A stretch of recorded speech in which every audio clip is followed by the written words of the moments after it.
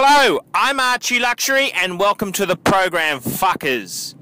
And today I'd like to talk about what mode should you use your digital SLR in. That's right, fuckers, what mode should you use your digital SLR camera in? And there's a great advertisement for Sony where this professional photographer is talking to these prosumers. That's professional, semi-professional, pretend wannabes who are pretending they're, Chase Jarvis, and he goes to them and says, nice digital SLR, are you using auto mode? And a lot of them are. Now, it's embarrassing. Fuckers, it's embarrassing. You don't want to use auto mode.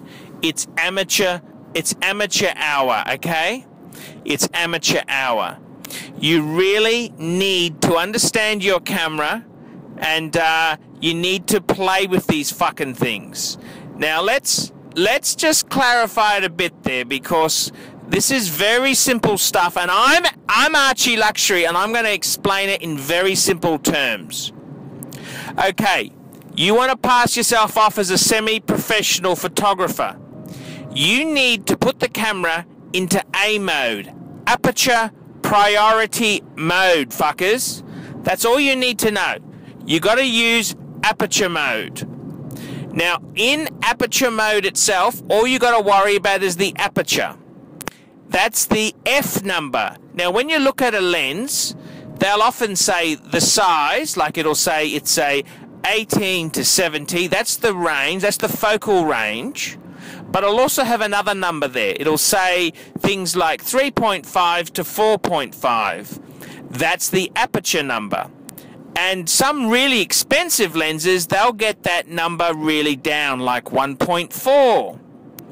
Now, what that basically does, that is the aperture, and it controls the depth of field. That's a great term, depth of field. Often you'll hear people saying, wow, that photo's got great depth of field. And what they're normally saying is, when you're taking a photo of somebody or something, your main subject in the photo, you can make the surrounding stuff in the photo blurry.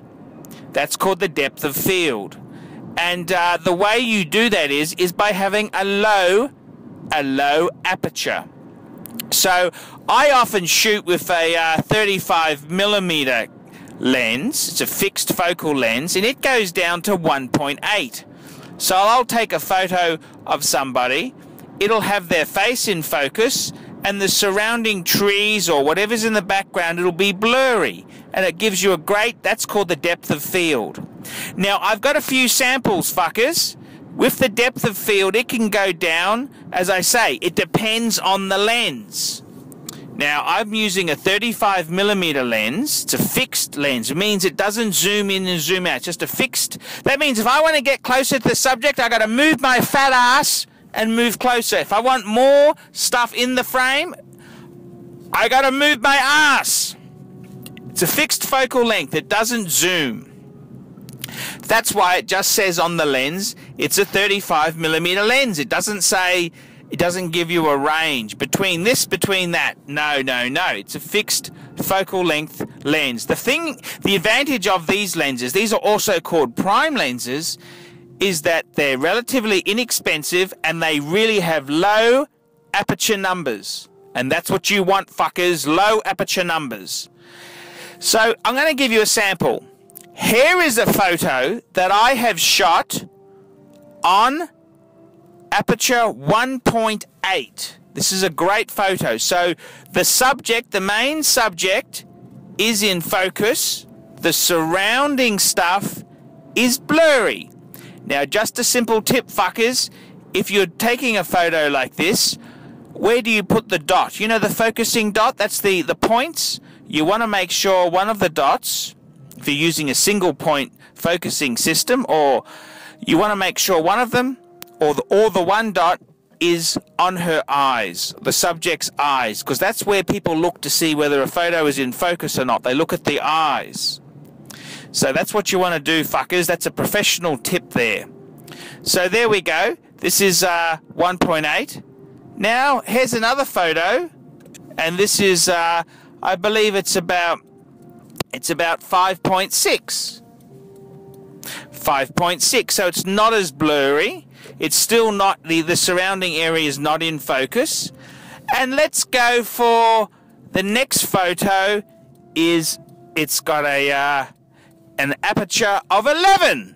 So it's all pretty well in focus. So that's aperture. That's what the aperture controls. So normally you want to have a low aperture. The advantages of a low aperture is that it's very fast. It's a very quick, very fast operating lens. And the other advantage is that the other big advantage is it's going to make you look like a pro. You look like a professional.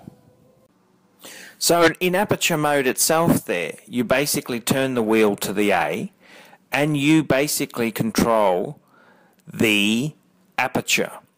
And if you want the subject to be in focus but the border to be out of focus, you'd have a very low aperture. If you want the whole picture in focus, you'd have a very high aperture, like 11 and even higher maybe. If you want it where the subject's in focus but the border is slightly out, you'd have about a 5.6 type aperture.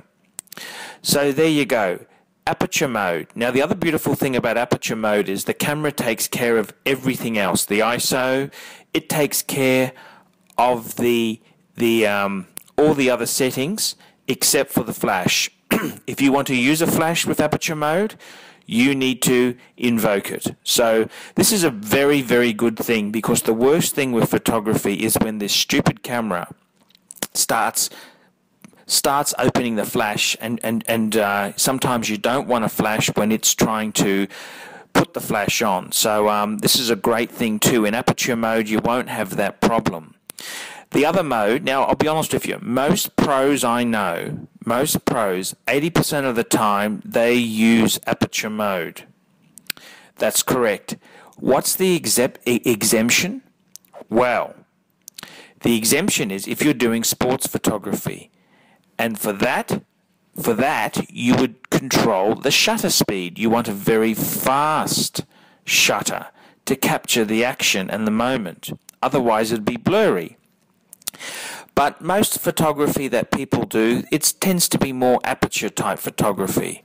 I'll talk about shutter control in another video that I make. But there you go. You want to look like a pro? You use aperture mode. Understand what aperture is and how it controls the photo, and you will never have to have the embarrassment of using auto mode on your camera. And you and me can both look down and tease people who use auto mode or scene mode. With aperture mode itself, you can become a true professional and big note yourself and look down on people who use point and shoot cameras and auto mode. I'm Archie Luxury. Tell me what you think of aperture mode.